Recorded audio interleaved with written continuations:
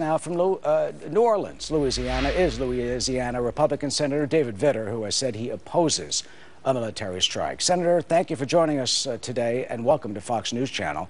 Thank you very much, Eric. Good to be with you. Good to be with you, too. The president's going to speak in just under 57 hours from now. He's doing a lot of interviews tomorrow. What do you want to hear from the president that could potentially change your mind?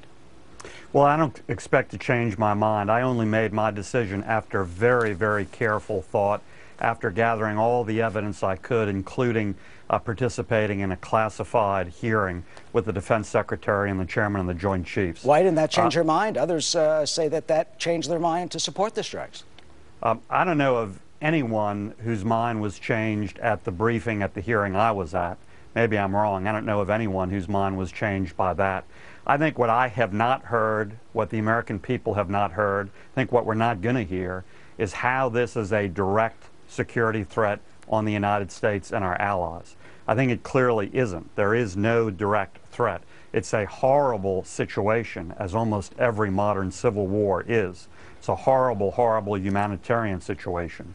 That should spark concern around the world, and hopefully the world community will organize and do something about it. But obviously that's not been the case, and we in the United States again are essentially being asked to bear all of the load, or at least 99%. Well, the president has said, and a quote, that this does pose an imminent direct threat to the United States. I mean, what happens if this then encourages other dictators or terrorist organizations to get chemical weapons and use them? Well, we do something about that, and certainly use against us, use against our allies, use across any border would be a much more serious situation. But, you know, the slippery slope argument, I think, has its limits. If that happens, if it is a direct threat against us, then we do something about it.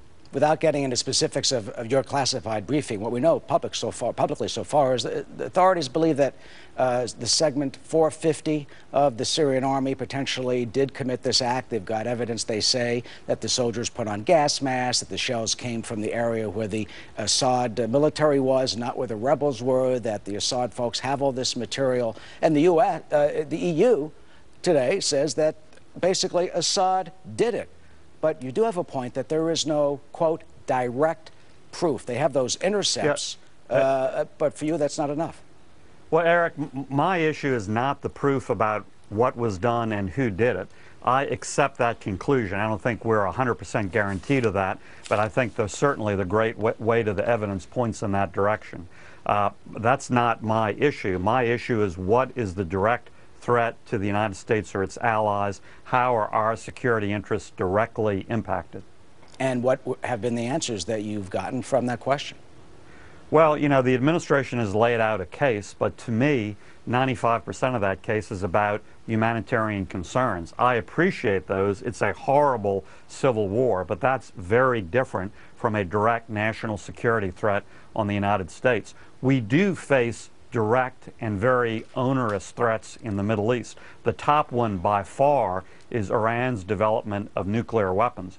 One of my big concerns is if we get involved in Syria, after Iraq, after Afghanistan, the American people are not going to have the stomach to do what it possibly will take to stop Iran from developing nuclear weapons. That is a major concern, has been a major factor in my decision making. And finally, Senator, of course, President Clinton, you remember well, launched those airstrikes in Bosnia and Kosovo, and that certainly worked.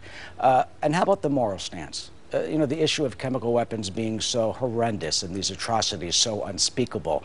We lived through the Holocaust, and there's the refrain, never again, and now it's happened again. What do we tell the Syrians who are standing by with that and deal with it as a moral issue?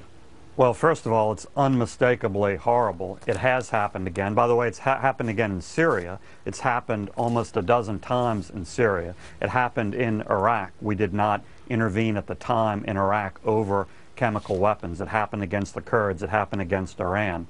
I don't think anybody is debating that it's not horrendous. The question is it a direct threat right now in the United States or our allies, and do we get involved in yet another Middle Eastern country, particularly when we have much more serious threats on the offing, particularly Iran, the development of its nuclear weapons?